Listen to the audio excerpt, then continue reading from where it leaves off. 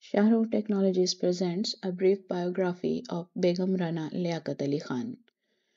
Early life and education. Begum Rana Liaquat Ali Khan was born on February 13, 1905, in Almora, Kumaon. She hailed from a Kumaoni Brahmin family that had embraced Christianity. Rana pursued her education at the University of Lucknow, obtaining a BA in economics and a Bachelor of Theology in Religious Studies in 1927. She furthered her studies, earning a double MSc in economics and sociology in 1929. Her career commenced as a teacher at the Gokhale Memorial School and later as a professor of economics at Indraprastha College, Delhi. Involvement in the Pakistan movement. In 1932, she married Liaquat Ali Khan, converting to Islam and adopting the name Begum Rana Liaquat Ali Khan. Rana actively participated in the Pakistan movement, advocating for political awareness among Muslim women and serving as an executive member of Jinnah's working committee. Contributions as First Lady. After Pakistan's independence, Rana became the First Lady, initiating reforms for women and child development.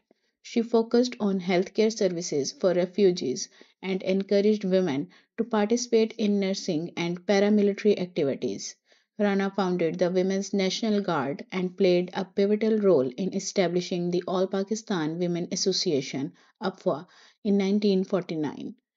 Career as a stateswoman. Following Liaquat Ali Khan's assassination in 1951, Rana embarked on the distinguished career as a stateswoman. She served as Pakistan's ambassador to the Netherlands, Italy, and Tunisia.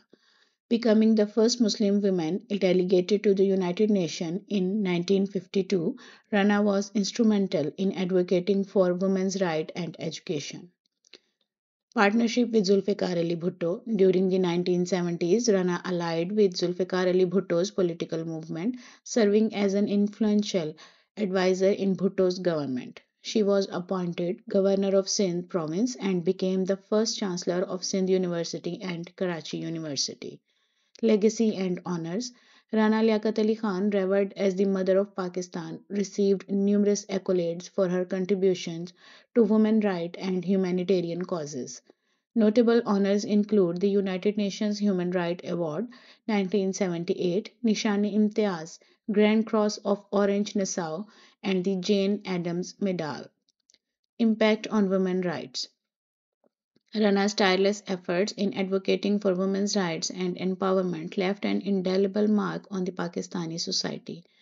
Her initiatives, including the establishment of APWA and women's paramilitary forces, paved the way for greater gender equality and female participation in various sectors.